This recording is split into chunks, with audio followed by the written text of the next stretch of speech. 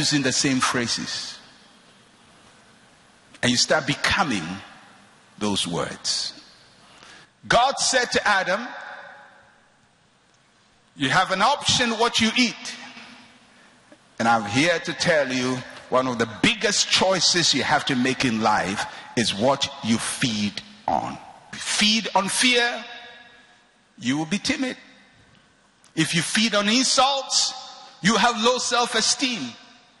What we have to feed on has been told us by Jesus. Jesus says in Luke chapter 4 verse 4, man shall not live by bread alone, but by every word that comes out of the mouth of God. Luke chapter 4 verse 4.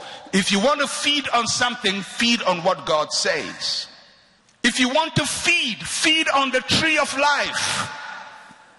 Not the tree of the knowledge of good and evil that is going to get you into trouble. You have an option what you feed on. Check your life. Your life is a mirror of your diet. Check your language. It's a mirror of your diet. What you feed on also has to do with the kinds of images you feed on, because you will worship and conform to the images you idolize. What are the images in front of you? Think of TV, think of advertisement, think of movies, think of who are your celebrities, who are your heroes. The second commandment God gave to Israel was that you have no image. Make no images and don't bow to images. The pictures you keep in front of your eyes will shape the image of yourself. The heroes and celebrities you keep before your eyes will mold your image of yourself. Your predominant thoughts will rule your actions. What you spend your quiet moments thinking about will determine your mindset. So what images do you feed on? You cannot feed on pornography and wonder why you are fornicating. There are some things you must never listen to.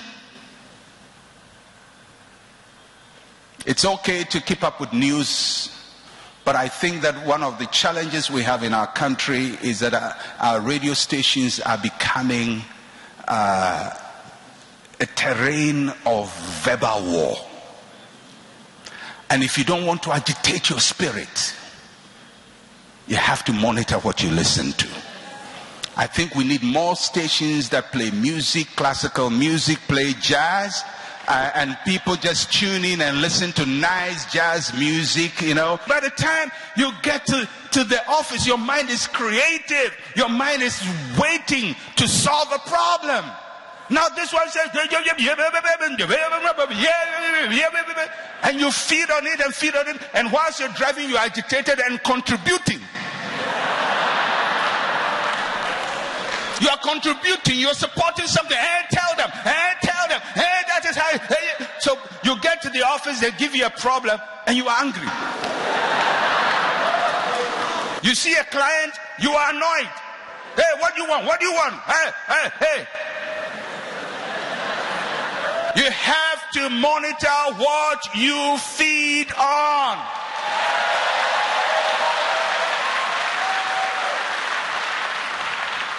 Don't live your life on autopilot, where everything just comes into your mind and you feed on all kinds of junk words. The second big choice you have to make is how you choose to call the things that come your way. It's a very important choice. And that choice is in Genesis chapter 2, verse 19. And it reads, out of the ground the Lord God formed every beast of the field and every bird of the air, and brought them to Adam to see what he will call them. And whatever Adam called each living creature, that was its name. God did not call the things, God just brought them. Adam had to name them. It's a choice. How do you name things? The label you allow to be placed on you will stick on you. You cannot rise above the way you see yourself. You cannot live life beyond the label you have accepted. If you wear the label of weak, you will be weak. If you wear the label of poor, you will be poor. You know, when you're talking, I say, we the poor people. We the poor masses. We the innocent masses. You are not innocent. You have a brain. And you are not a mass. You are an individual. If you want to live the life of the masses, God bless you. Go ahead and live the life of the masses. But as for me, I choose to live the life of Mensa Otabil, not the life of the masses. The children of Israel were told to go to the promised land. And God told them the promised land was given to them. Before they got there, Moses sent 12 spies to go and spy out the land. They came back. 10 of the spies says, the land we went in was great, but the people were giants. They labeled what was presented to them giant. When you call your problem a giant problem, you will feel like a dwarf. And so they said, and we were like grasshoppers in our own eyes, and so were we before them. If you label yourself a grasshopper, every problem will look like a giant. Because we heard about you coming out from the Red Sea and what God had done for you, and we were afraid. Now, the people you call giants were afraid of you. But because you label them giants, you feel like a grasshopper.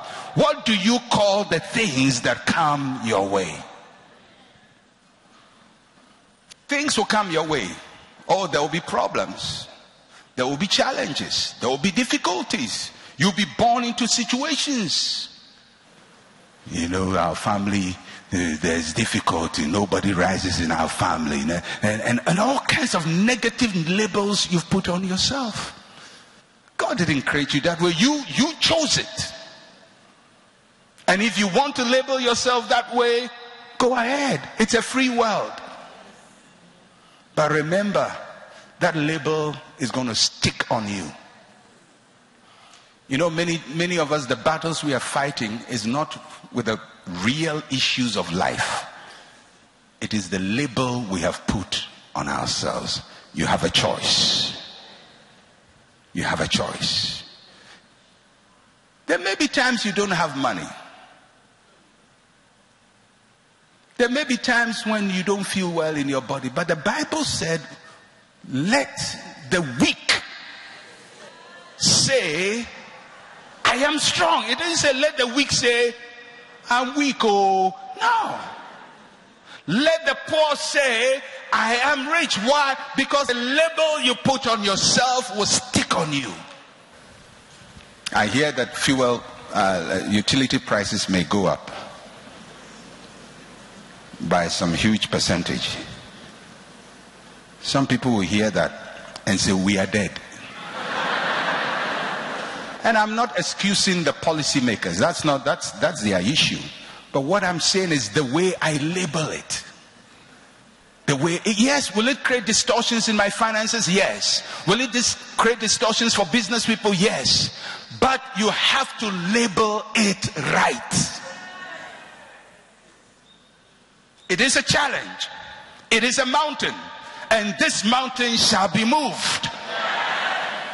You have to label your life situations right. God said to Adam, whatever you call it, that's how it is. I created it. I brought it to you. You determine how you want to call it. If you want to call yourself an orphan, that's your problem. If you want to call yourself incapable, that's your problem. If you want to call yourself weak, that's your choice. But remember, the label will stick. It will stick. The script you accept as your role will determine how you act in life. It's very important. A character in William Shakespeare's play As You Like It was the one who uttered these words, all the world's a stage, and all the men and women merely players.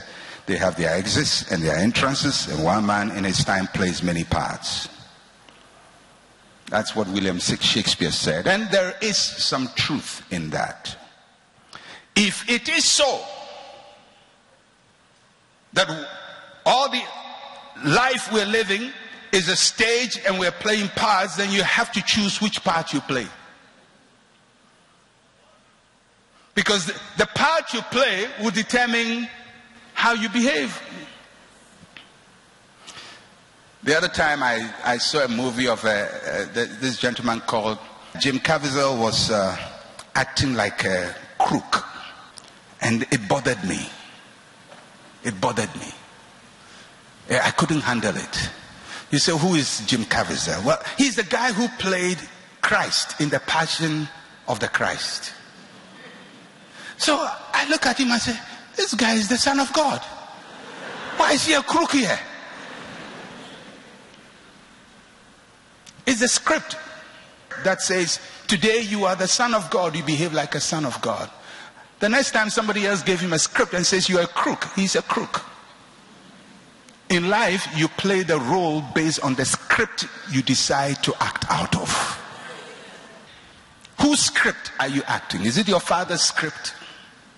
Is it your teacher's script? Is it your mother's script? Is it your tribal script? You come from a tribe and the script is everybody has to be a watchman. So you were born and you were handed over the script. Oh yeah, and that script is handed over to you and you become a watchman. You come from a tribe and everybody's a fisherman. Or you come from an area, everybody's a fisherman. The moment you are born, they have the scripts piled up. They say, oh, you have come. We welcome you, Yamawatnasi. This is your script. So, if you don't choose, you accept that as if that is the only option available. And you go through life, you are a watchman, you are a fisherman, you are defeated because somebody gave you a script. But I'm here to announce to you, you have a choice. You have a choice, the label you want to receive. You can receive that script and say, thank you family, thank you tribe, but no thanks. And you can go to God, the chief producer, and say, God, give me my original script. And in that original script, you are the head and not the tail. You are above only. You are blessed. You are not cursed. You have to choose the right script. Just look at your life. Whose script have you been acting? Your father didn't hand you a good script. He decided not to take you to school. That's a script. But you have to get a new script and educate yourself. Whatever label you accept for yourself will stick. And it's a choice. You have a choice what you feed on. You have a choice how you label things. If every problem you face, you say, I'm dead, I'm finished, I will survive, this thing will kill me, oh, this one will kill me, oh, this one will kill me, oh. And sometimes you talk to people and they say, I'm being honest. I say, where is the honesty?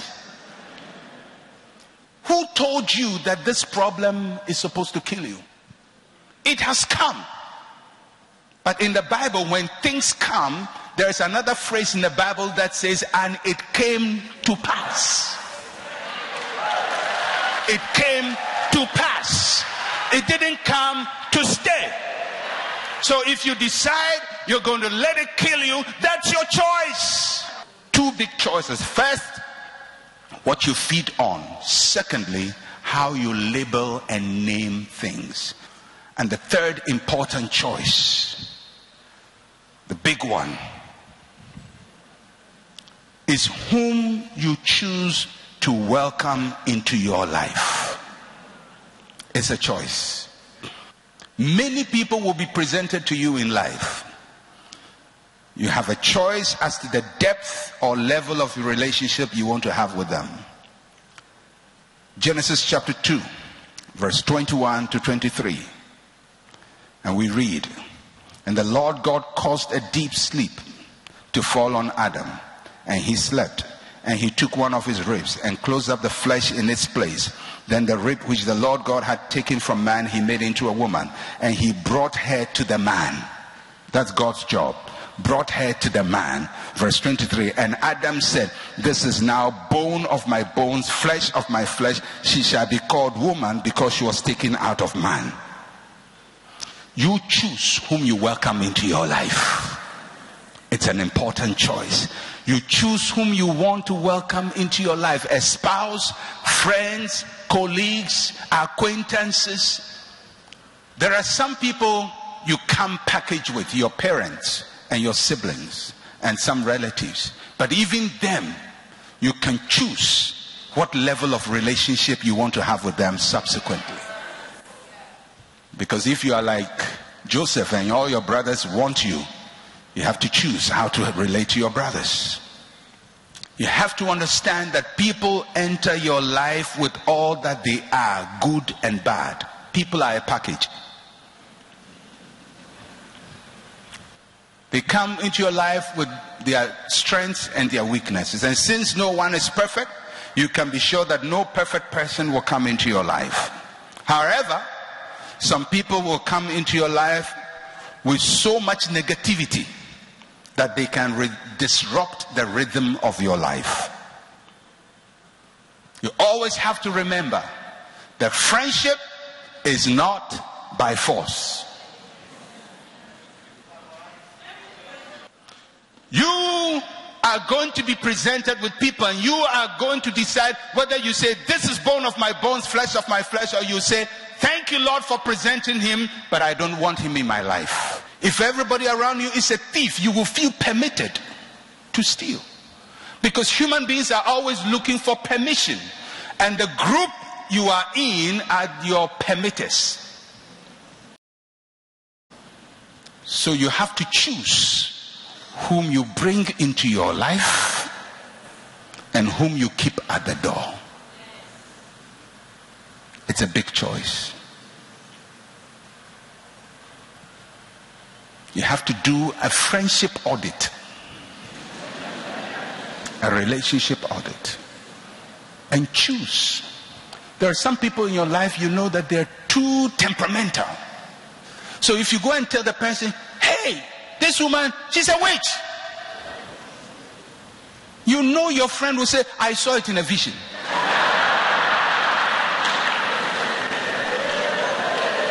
So that's what you're going to get. "Oh, I saw it. Yeah, she's a witch." At that time, you have solidified your decision. You've decided. However, if you talk to another person who said, "Do you really think so? Why do you think so?" and start to really reason with you, you may moderate your opinion. The third big choice is you choose the people you welcome into your life. These are the big choices we have to make. I'm not talking about what shoes to wear, but I'm talking about what you feed on, how you call the things that come your way, the label you put on things, and the kind of people you welcome into your life. These are the three big choices we have to make. And in conclusion, let me say this: we live the life we choose.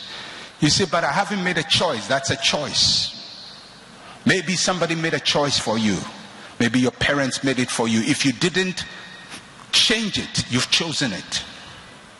Whatever has happened to you right now, you have a choice in it. Don't blame people. It's you. It's your choices or lack of choices. Secondly, our choices have consequences, especially in these three big areas.